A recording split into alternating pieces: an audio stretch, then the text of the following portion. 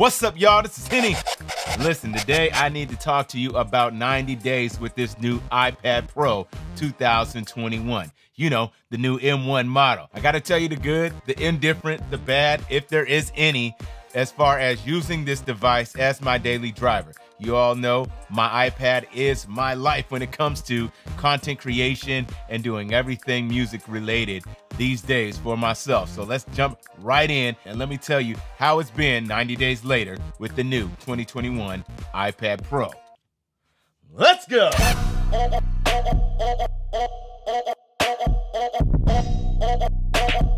The business.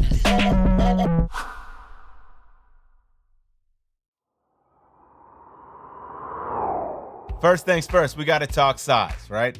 This is the 2020 iPad Pro that I've had last year. Now my wife uses this as her daily driver.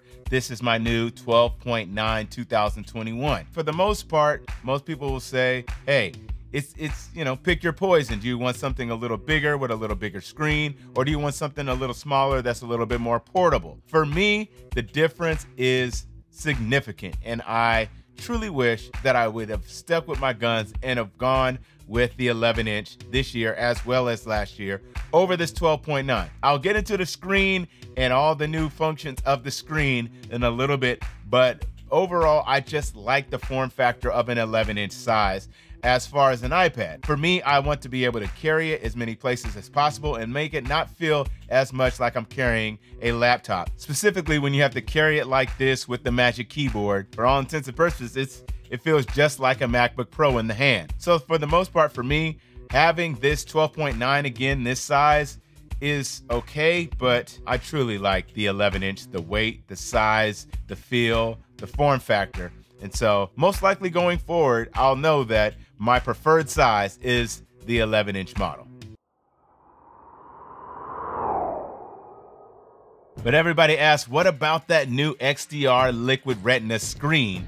How much better is it for you than last year's model? And I'll tell you, it's really, really good. You know, I mean, for everybody who's used it and seen it up close in person, if you have the ability to compare it versus last year's model, you'll see a drastic difference in the blacks and the whites, making sure that dynamic range is very strong on that screen. But day-to-day usage for me, I have not been able to be like, wow, this is just so much better than last year's model. It's amazing. It's very crispy. It's very bright. I love watching content on it. I love, you know, watching movies and shows and YouTube on it, even editing all the videos that you see using LumaFusion on this device. It's been really great to have that type of dynamic range. I just wish that it would have came in the 11-inch model as well. And I know we'll probably see that next year, but you know, that was the main reason I went 12.9 versus the 11. It was that screen. And honestly, day to day, you know, comparing the two, knowing that I have, you know, the 11-inch 2020 model in the house, I have the 2018 12.9 version in the house, and I have this 2021 in the house, as well as a few other iPads here. I can tell you that it's not a game changer to me. Let's just be real about that. It's great, it's crispy, it's bright, but it's just not a game changer. And all the things that I was doing last year, editing video, doing music production, doing a lot of, you know, typing out notes and, you know, emails and things of that nature, it hasn't been something that's been drastically blowing my mind as far as the screen quality. But once you compare it and put it side by side against another model, you can definitely see that difference. This is the new M1 iPad Pro, so we got to talk about these M1 speeds. How much better, how much faster, you know, has this been for me over the last 3 months? Now, I can tell you that, you know, when using programs like Beatmaker 3, when using programs like Cubasis 3, Procreate, of course, LumaFusion, you know, I'm not seeing as much stuttering. I'm able to add a lot more AUV3 plugins, and, you know, the render times and the export times has been faster. Once again, has it been considerably faster? No. For a minute video, you know, I might get 5 seconds faster. For a 10-minute video, you know, I might get a minute or two faster on the export. You know, to export sounds and files on, you know, Beatmaker 3 and Cubasis, I've definitely been able to see a little bit of increase on export times, as well as the number of plugins I can throw at this machine without it not even, you know, hiccuping at all. I have yet to see it, stutter, crash, or anything like that as it relates to throwing more plugins on an app, or, making sure that it's, keeping up with the processing speed. It's been handling everything like a beast. So if you're looking for something like this iPad Pro 2021, and you have an older model, maybe you have a 2017 model, 2018 model, you'll see a drastic difference. But for the 2020 model and beyond, it was just minimal. It was just minimal for me, but I can tell you, for future proofing, this iPad will definitely not get sluggish for years, I believe. And it's just that powerful. And knowing the fact that Apple only allocates 5 gigabytes of RAM per app for this device, and this device actually has up to 16 gigs right now. This one actually has 16 gigs of RAM in it. I don't have any issues with, any apps closing, refreshing, any of that. It just stays on, and it's able to really handle, multitasking in a really great way.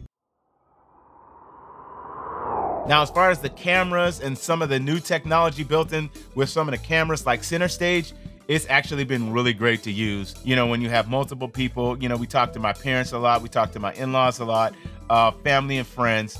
When we're using an iPad Pro like this, it just works really good to be on FaceTime and being able to, whether it's me and my wife and all the kids, and it just really stretches that screen out so that, it can show so many more people in the screen, as well as when they leave, and it just zooms back in and just shows, my face. I really like that feature. It's just a really unique feature, and I like being able to have that flexibility, knowing that you can really move around your space and it's still keeping you in the frame. The only thing that I don't like, and it was also mentioned by Christopher Lawley on his channel, is the fact that, you just don't have as much the right angle, right? Like, it's like if you're in a Magic Keyboard and you're using it and it's down here, it's definitely going to be aimed up at you. So, you got to either really figure out a way, put some books underneath it, or put it on a stand to be able to have it a really good angle. Other than that, Centerstage is pretty awesome, and I'm really looking forward to that coming to more devices this year. Now, one of the other huge features is now the fact that this port right here is not just USB Type-C, but it's also Thunderbolt. And so, for the most part, you're going to get even more read and write speeds and faster read and write speeds, right? How has that been 90 days later? I think it's been pretty good. I mean, I copy a lot of files to drives like this. This is a Samsung T5 drive. I can definitely see faster speeds writing and reading from these drives. So I think that's really, really good. I've hooked my Thunderbolt docks directly into my iPad Pro, and been able to hook up numerous peripherals and things like that, whether it's cameras, SD cards, more, hard drives like that, of course, my MIDI keyboards. So I think it's really, it's really awesome to have Thunderbolt as far as a port here.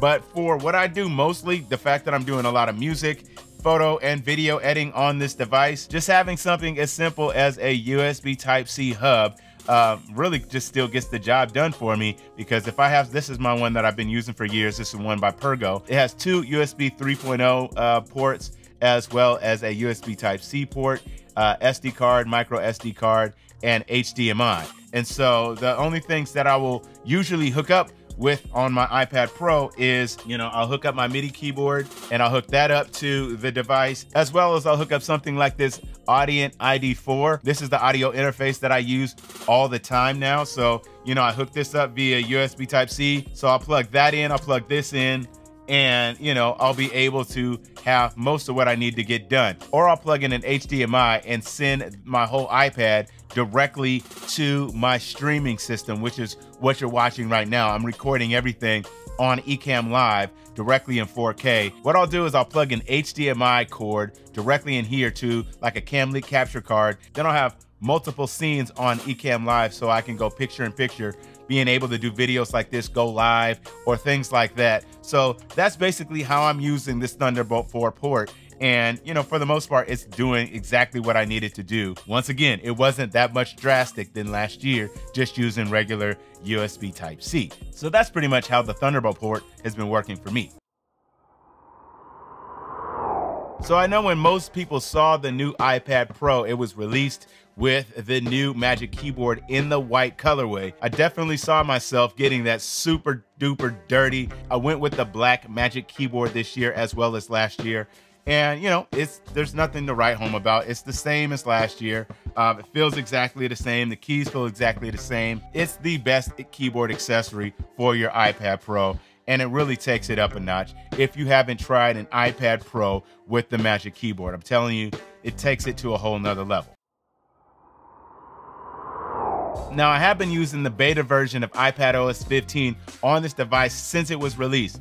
And I'll be honest, it's been pretty stable since. Like, you know, the first couple of betas were kind of finicky, but it's been pretty stable. And I really like some of the new ways that I can use my iPad with this new iPadOS beta. I really love the new layout, being able to put the widgets anywhere on the screen. I have my iPad set up so that there isn't any other pages full of apps. Everything is in the app library.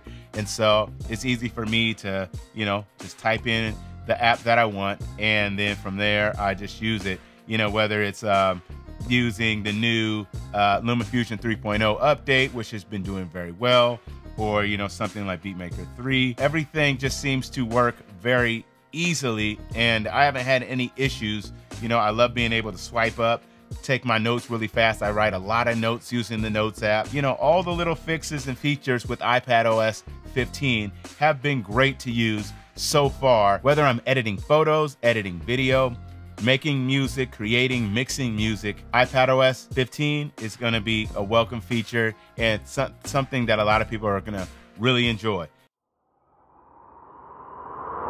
So overall, 90 days later, who would I recommend this new iPad Pro 2021 M1 iPad to? You know, I think that a lot of people who have an iPad that's a few years old, they'll see a drastic change in speed, apps rendering, export times, and just overall improvements in speed and functionality. You'll see a great improvement if you have an older iPad. Now, if you have a 2020 iPad from last year, I think you can still hold off. If you're on the fence and thinking about, do I need to upgrade to this M1 iPad Pro? I would say no, you know? And if you're on the fence on which ones to get, the 12.9 versus the 11-inch model, it really still comes down to, do you want the bigger screen with the Liquid XDR display, or do you want more portability?